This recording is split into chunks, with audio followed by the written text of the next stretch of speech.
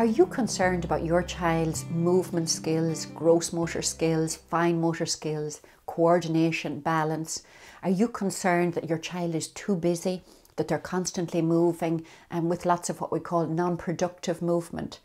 Are you concerned that your child possibly isn't moving enough, that they're very sedentary, that they're, maybe with a younger child, that if you left them in a certain spot and you needed to go away for 10 minutes and do something in the kitchen, that when you came back, they'd be in the exact same spot. So if you've concerns about your child's either